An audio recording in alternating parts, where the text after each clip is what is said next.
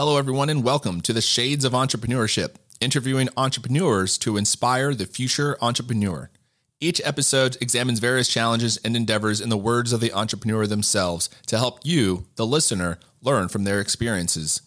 In this episode, the word entrepreneur is introduced, an individual who acts much like an entrepreneur, except they do not own the business, company, or organization. They have no funds vested, yet they run the company as if they did.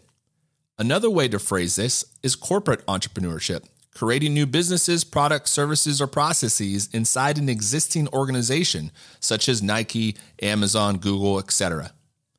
A great example of this would be the true story of the Flamin' Red Hot Cheetos, invented by Ricardo Montañez, who was once quoted as saying, "I have a PhD in being poor, hungry, and determined." A fourth grade dropout, Montañez, at 18, was hired to be the janitor at Frito-Lay's plant in California. The job paid him $4 an hour with benefits. One day, a Cheetos assembly line spit out a batch of plain Cheetos without the cheese powder of dust due to a faulty machine. Most individuals would discard the material and move on, but a corporate entrepreneur sees opportunity. Montañez took the Cheetos home, dusted them with chili powder, and tested the idea with his family. It was a hit. Montañez then pitched the idea to then Pepsi CEO Roger Enrico, and the rest was history. This episode aims to encourage the listener to think entrepreneurial even in their corporate settings. Innovation is happening every day. Be daring, take risks, innovate. Thank you, and I hope you enjoyed the episode.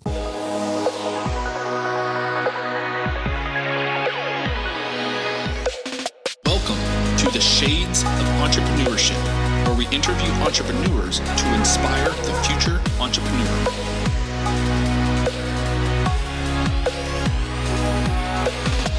I'll be your host, Mr. Gabriel Flores. So grab a drink, sit back, relax, and enjoy the show.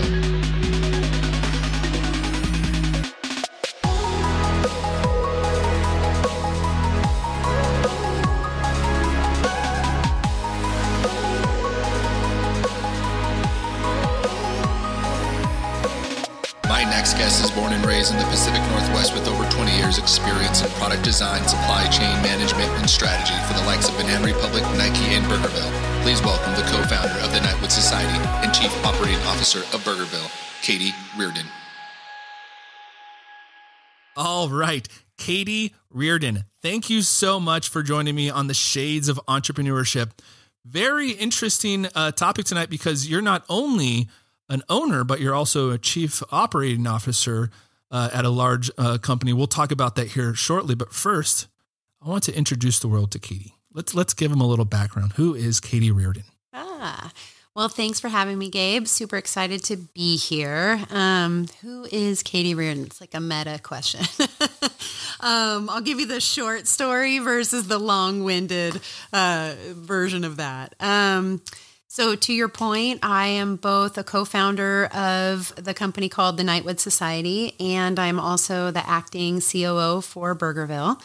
Like many entrepreneurs and intrapreneurs for that matter, my life journey hasn't been all that linear. I would say that, I grew up in Portland. I've got deep Pacific Northwest roots. I'm a third generation Oregonian. So very, very, very married to my community. In general, pretty much just a everyday lover of international travel, culture, and really relationships and relationship building. And those three things are important, and we'll talk more about it as we go. But those three things have really shaped my life and career.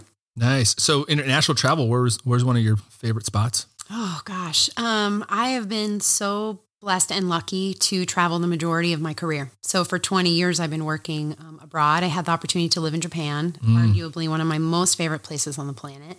I love from Central America to the Middle East to Sri Lanka. Like I honestly don't know if I have a favorite place, but what I will say is I can be as happy in the deserts of Mexico as I can be on the streets of Rio. So really just drop me anywhere. If there's good food and nice, good people and good music, I'm down. Love it. Nothing beats good food and good people. Throw in a couple of drinks and I'm there. Yep.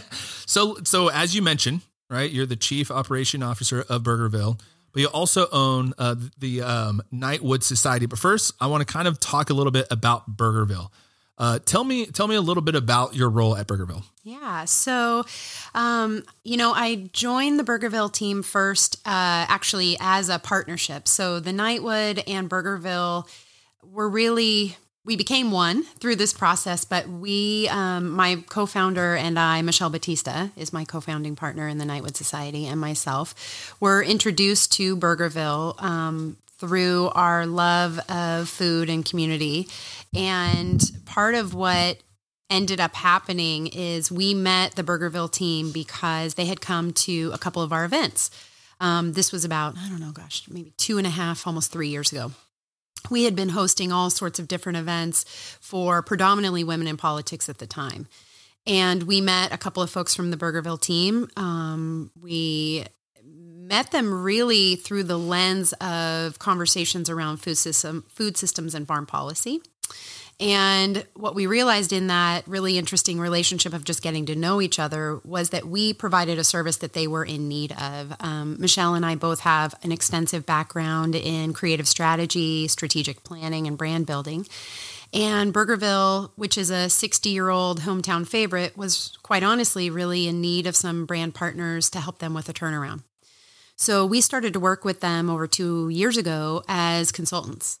At the time, I was working full-time at Nike. Michelle has her own design consultancy in the footwear space. And the two of us were really, honestly, just hustling after all sorts of interesting projects. We met the Burgerville team and had an amazing opportunity to help them revamp some pieces of their menu and really start to, I would say, kind of turn the brand into where we're headed now, which is a much more modern view and sustainable view of what fast food could be. Oh, wow. And so I think a lot of people at home may not know this, but I believe Burgerville is a limited liability company, correct? It is, yes. And it's a locally, kind of small business here local in Oregon, correct? Mm-hmm. It's actually founded in Washington, Vancouver, Washington. But yes, all of our 40 locations span Oregon and Washington, pretty close proximity to Vancouver and Portland, with a few outer lying as far as, north as Centralia and south as Monmouth and the Dalles. Oh, wow. Okay. Mm-hmm. Now, so you mentioned the Nightwood Society was actually before Burgerville, and that's actually how you landed that role. So how did... Let's talk about the creation of the Nightwood Society. How did that happen? Yeah. So, it's funny, when I was organizing my thoughts for today, I was taken back in time because so much has gone on in the last 4 years of having the Nightwood. So back in, 2016, right before the election, Michelle and I had really come together to start talking about what a partnership could be. Actually, to be fair, she was not interested in having a partner. I was interested in being her partner. She's a very dynamic and dimensional talent. And at the time, I was working at Nike, getting my MBA, kind of doing double duty anyway. And I have loved the career I've had in apparel and accessory product management, design, and strategic planning. And I knew that at the time, I really wanted to take that skill set combined with getting my MBA and start to focus more on what being a purpose-driven leader could look like. Not that you can't do that at Nike. I love the brand, love the people, but it's a different caliber of lift there than it is in going out into your community or starting something on your own. So I fully propositioned Michelle and basically begged her to take me on as a partner. She had been working in her own design consultancy on her own for 20 years. So having a partner, she was like, I don't know, but we'll give it a shot. And so the two of us just started to put together an idea of what could it be to take our skill set, especially in, strategic planning and brand building and really this comprehensive creative strategy, and putting that towards something we were both super passionate about, which was food. At the time, that's all we knew. Then you roll into the 2016 election, and we were so upset, disappointed, angry, frustrated, trapped coming out of the results of the election that we knew that we wanted to put our partnership in whatever way we could to use. We're both community builders by nature. And we decided to just say, basically, F it. We're going to try some stuff. And through that lens of literally trying stuff, which to us really meant engaging in community, standing up for women, standing up for the BIPOC community, et cetera, especially with the start of a new administration, we didn't actually know what we were going to be doing. We thought it was going to be in the design consultancy space sort of long term. What we realized was that through the lens of food and breaking bread and building community, we decided that we thought one of the things that we could do for the Portland community in particular was to create a physical space. And we thought at the time it would just be pop-ups where we would bring especially women in food together to create really unique and curated experiences that highlighted the region, but also could create really interesting conversation. We started doing pop-ups, and the next thing we knew, 2 months in, we signed a lease on a space, and all of a sudden we had an events business. The two of us still had full-time jobs. I literally had just finished my MBA and had no idea what I wanted to do with it. And here we have this beginning kernel of a new business. Wow. So let's talk about your education. Where do we go to school? So again, grew up here in Portland. I had kind of remember I opened with not linear. I was one of those kids who grew up in sport my entire life. So always had a purpose, right? And when I graduated high school, my parents were like, you're going to college. And my father's a professor. So it was never, there was never a negotiation about what education was going to be. And I wanted to follow the Grateful Dead, just to be clear. Those two things are not the same. So I totally said to my parents, I was like, fine, I'll go to school. I mean, I look back on it, what a brat that I was like, I don't want to go to college. Like who says that? But at the time, this is the 90s, and I was coming off of having a very rigorous and sports-filled life. And all of a sudden I had what I thought was going to be a gap year. That was not the case. I ended up going to college at the University of Montana. And I had one of those first year flunk outs, to be honest, which I always like to share because I think there's a misconception that along the way, every step you make has to be perfect. So when I talk to my friends who have high school kids or college age kids, and they want to hear about my journey, I always own the fact that my first year into college was a total dare I say dumpster fire. It was off the rails. So I got kicked out of school. Oh. And didn't know what I was going to do. And came back to Portland and started taking coursework at Portland State, which is where my father was a professor. And during that time period, found out subsequently that my mom had fallen. She was ill. And so my college journey was not traditional. My mother ended up having cancer and passing away when I was a sophomore in college. And, it's interesting when you go from being really rigorous to having all this free time, to getting kicked out of school, to being back in your hometown, to caring and nurturing for a dying parent, you get to learn really quickly what you care about and what you don't. So here I was in my early 20s embarking on a journey that I had no idea what it was going to look like, but I got serious pretty fast. So ended up finishing my education at Portland State, and then launched into a career that is so funny that I think about it now, because it really was the foundation for what I do, but it was so not correlated to what I do now. I went and got my master's degree at the Monterey Institute of International Studies in California, and focused, honestly, at the time, I was headed to Washington to work in international relations in the Foreign Service. That was where I was going. And I was thinking about this today, about 4 months shy of graduating, which I ended up graduating, but about 4 months shy of graduating, decided I didn't want to work for the government. I didn't want to be in politics. And instead, I, at the time, was writing what now sounds like a really complex thesis. And at the time, I was like, oh, this is just my world. It's kind of weird. But realized I really wanted to stay the international route, but I was more inclined to move towards business. So while all my college friends from my master's program decided to either go back to their host country or go to work for the government, I went to work for Banana Republic in San Francisco. and not a single advisor I had knew what to do with any of that. And it's probably a reason they have yet to reach out to me for any money, because they're like, still waiting for that LinkedIn invite. Come on, yeah, guys. Totally. And so off I went looking for a new opportunity in international business, and joined the team at Banana Republic, who was launching a startup within a company called Banana Republic Japan. And that's sort of how it all began, was from that one moment of just realization of, I love what I'm doing. I love all the international pieces. I don't think I'm set for the government, and I think I'm going to try something else. Yeah. So what was the moment kind of similar to that, like a pivotal moment at your career at Nike, that you were like, I need to pivot again and start my own company? Yeah. So it's interesting that we're having this conversation today, because 4 years ago, next week, I had been at Nike, I'd gotten my MBA, Michelle and I were starting our business, things were humming. And it was a beautiful spring day. Around here, cherry blossoms were out. Gotta love it. It's the most beautiful time of year. We had events stacked at the Nightwood. And I've pretty much been doing double duty my entire career in some fashion, right? Work and school. And I was out for a run, which is another, kind of how I cope with all of that. And on my run, oddly enough, slipped and fell. And when I fell, I ended up severing my hamstring and tearing every muscle in my right leg. Wow.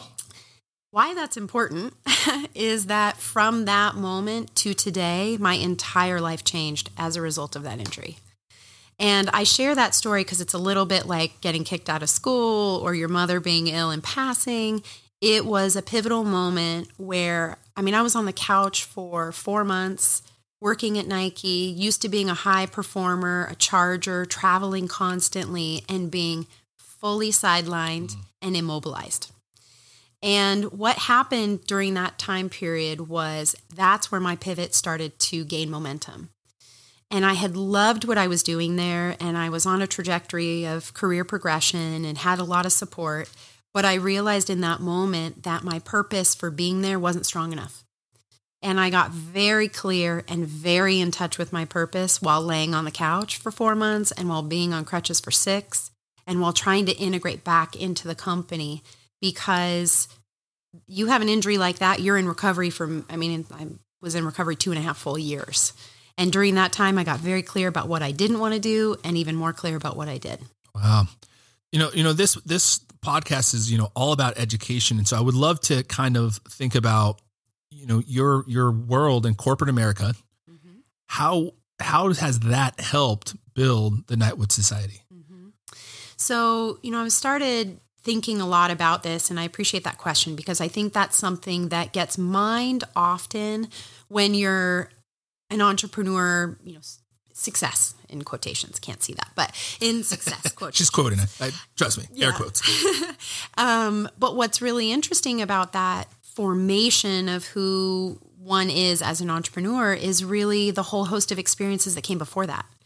And what corporate taught me is that you can have both an entrepreneur experience and an acumen and develop that in a big company full of support, as well, and learn some of the early entrepreneurship skills by having those opportunities and by seeking those opportunities. So for me at Nike, and really whether it was Banana or it was Columbia Sportswear, it was working at Nike, I always sought out emerging opportunities, turnaround parts of the business that had opportunity, but they weren't sexy, right? Nobody wanted to take them on.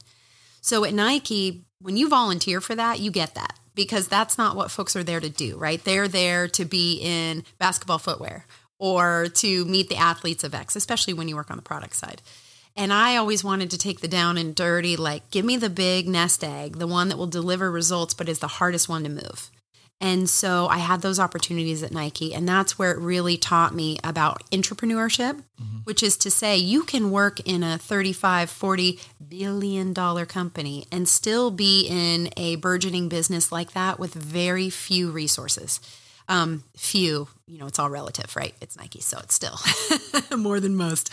And that's where I really learned the idea of skill set development, of strategic planning, of how to take a concept all the way through to the marketplace, how to grow an e-com business from scratch, how to work cross-functionally with a ton of partners, some of whom who don't want to see or hear you because, again, you don't have a sexy product, right? So for me, that entrepreneurial part of corporate America taught me so much, whether it was launching Banana Republic Japan, whether it was in the turnaround of when I joined Columbia and they were really starting to refine what design meant in their culture, or going to Nike and really taking product types that weren't the sexiest but delivered a ton to the bottom line. Yeah. And so what was the difficult piece going from product, right? You know, going through the stages of creating a product development, right? Versus food, where you're not creating a product, you're creating a dish or a space for a dish to live. Yeah, that's an excellent question. So similarly, they actually have similar principles. So whether you're creating a product or a service, the idea of getting really clear about what your concept is and how you're going to execute that and how you plan your way through that are quite similar. So for me, because I knew that I wanted to focus on what I was most passionate about, which is food and food systems, the purpose of that really started to shape the concepts, right? And what I would say is moving from a product, a tangible product type, like you're making, you know, t-shirts, outerwear, accessories, whatever the thing may be, you always have to start with an insight first, right? You have to hone the reason and the problems that you're solving, but even sometimes more importantly, why do you even care? Because if you don't care about it, it's going to be a drag. And people can see that when it's a drag, right? You can't fill that with passion. So for me and for Michelle and for our team at the Nightwood, it really was about bringing product and service together and doing it from a place of ultimate purpose and passion. So for us at the Nightwood, everything we did, I mean, we're lady owned, lady ran, and we had the same team from the beginning all the way through current state. Why that's important is that we grew those nuances of bringing products and services to life together. And from a totally different background too. I mean, when we launched the Nightwood, we were really focused, and this is around the time period of Me Too as well. And there was a ton of conversation about women in the kitchen and the really strong, very toxic locker room vibes of female chefs in the kitchen. Michelle and I have a ton of friends that are both male and female in the food space. And so we had been seeing this firsthand for quite some time. We knew we wanted to be a safe space for women to come and work. And we knew that we wanted to create it in our own way without having to follow some of the very traditional nuances of a lot of kitchens, you know, hierarchy. Again, I go to aggressive locker room vibes, and not typically designed for or catered to women. So for us at the very beginning, because we were so aligned on being lady owned and ran, we could put women first, and that was part of our service. The product was really partnering with our local farmer friends and supporting our food systems throughout the Pacific Northwest. You put those two things together, home run with what you can create out of those ingredients. Yeah. Did you ever feel like, you know, being a woman-owned business, did you ever feel like you ran into any resistance or roadblocks or challenges? And what did you learn from those? Yeah, we definitely did. So we had the luxury, Michelle and I, when we put our business together, of really having conversation about how we wanted to fund it. There is very minimal funding for women in business, especially in the entrepreneurship space, and especially if you're a woman of color. So for us, we knew that those challenges were going to show up as women just starting a business. And you can't really draw from, it's quite hard to go to a bank, right? When you don't have a ton of assets to back you up. It's hard to go to a bank when you don't have a product to sell and when you're just getting started. And so what Michelle and I really focused on was that we self-funded a lot of what we did. We took very little amount of startup money. And part of the reason for that was that both of us have learned through our careers to mitigate risk as best you possibly can. Can't always, not all the way. But it was really important for us to not be so tied down financially that we could still be nimble and explore because we didn't actually know what we were doing or what it was going to look like over, year 1, 2, 3, and 4. So the women in funding is a major conversation that needs to be had. And what we're seeing now in particular is, with a lot of women leaving the workforce, especially during the pandemic and COVID, so many women are starting small businesses, but they're doing it with very little to no access to funding. And so we wanted to support them as best we could. We used all of our resources to also pay it forward because we knew that we were starting on a shoestring budget, and it would just meant we had to build as we went. So it couldn't always be as beautiful or as stellar as we wanted it to be, right? We had to be really comfortable with, hey, this is in construction and it's going to be in construction for as many moons as we can see. Yeah. And so for the listeners at home that may not know the venture capital process, and really kind of spilling your guts in front of somebody, can you kind of give us a little synopsis of kind of the process for your team and how it felt? Yeah. So because Michelle and I had the, call it, experience of building brands for other companies, we could see how you could tell the story. We're both obsessed with story, honestly, and storytellers by nature. So we always knew that at least whatever we were building had to come back to vision and mission and purpose first. So when you lead from that place, right, you can tell you can put together a really compelling plan and strategy and brand deck and all of those things. The challenge with all of that, though, is when you're in the events business, right, you are forecasting into the future a demand that may not show up. So we built pretty smart, what we felt like were pretty conservative plans. And when you put together a strong story, a strong vision, mission, and purpose, and at least some basic assumptions for what you're going to deliver on without a ton of debt, the way it turns out, it's pretty compelling. Now, no one's going to show up at your door and give you millions of dollars for that, which now in hindsight, I'm really thankful they didn't. But the process around attracting capital is really one where you have to build your network. Our early funding sources were ourselves, were crowdsourced, and then we had two really amazing kind of founding partners that we really, really respect and partnered with up until this day. The combination of those things gave us enough seed capital to sign a lease, buy some furniture, buy our first amounts of food, and at least try our hands at extenuating beyond a couple of pop-ups. Was there ever a moment of self-doubt, either with the company or yourself, when you're going through that process of like, am I making the right decision? Pretty much every day.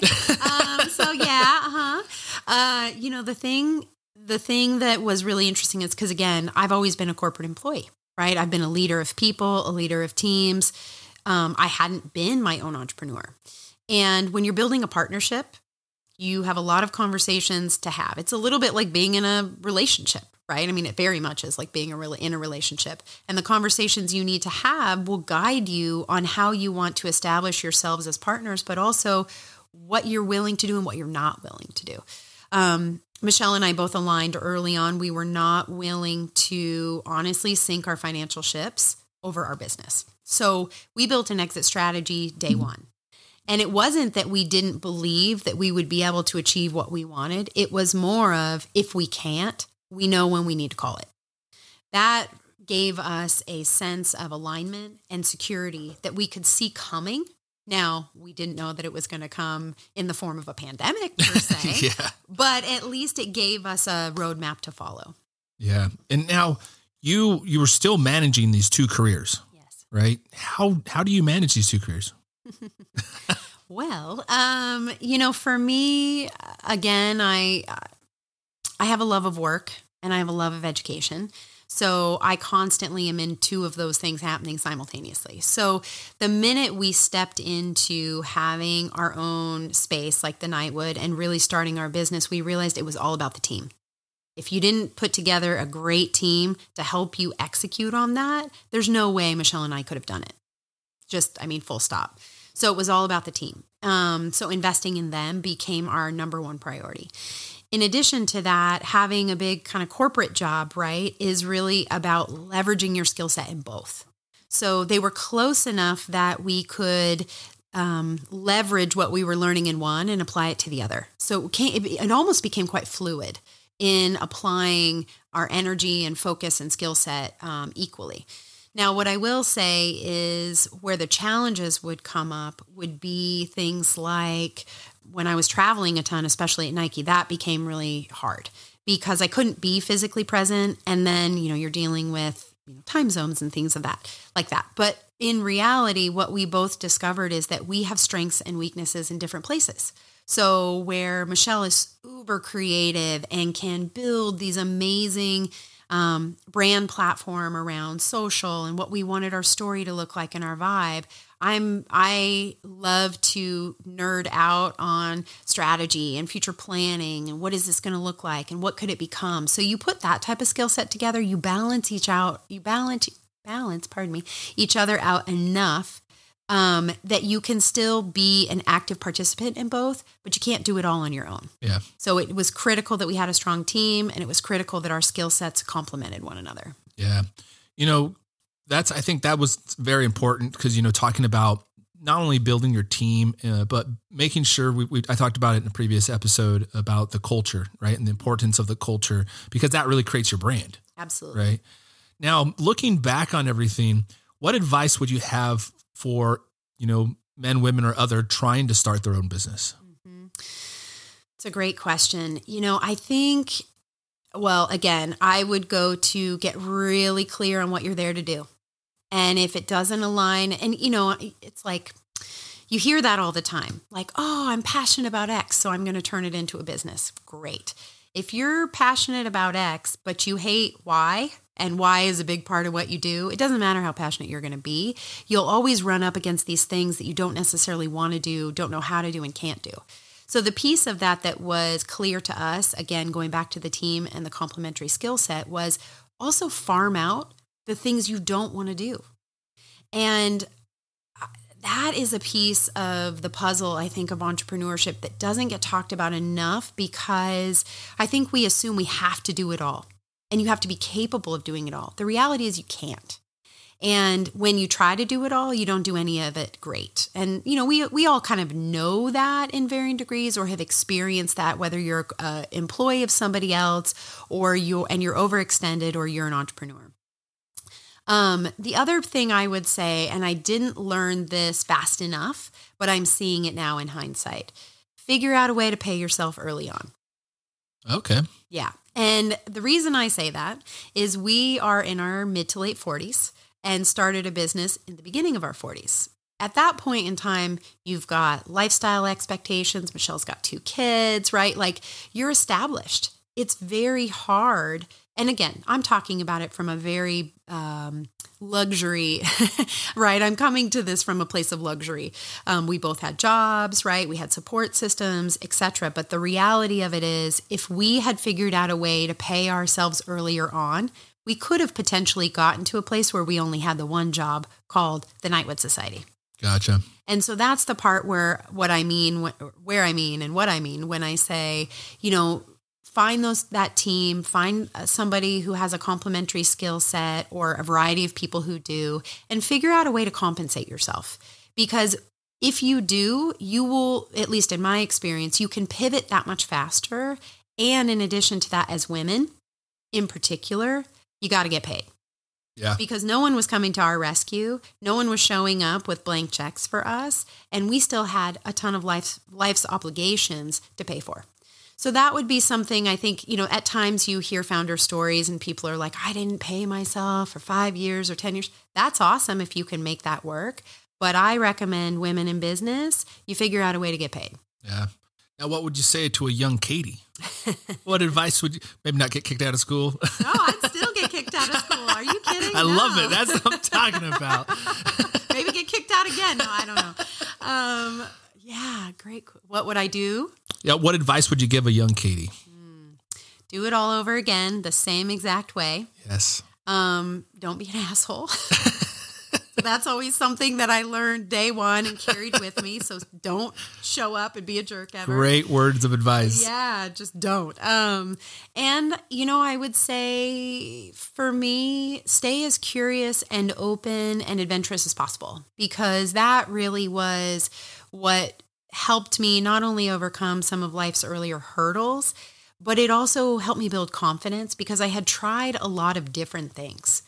And I think that's really important. I had this amazing boss when I first started at BR, at Banana Republic, Japan. And he said to me, because I had started my career quite late by nature of, having family obligations and then going to graduate school and, course correcting that and figuring out what I wanted to do.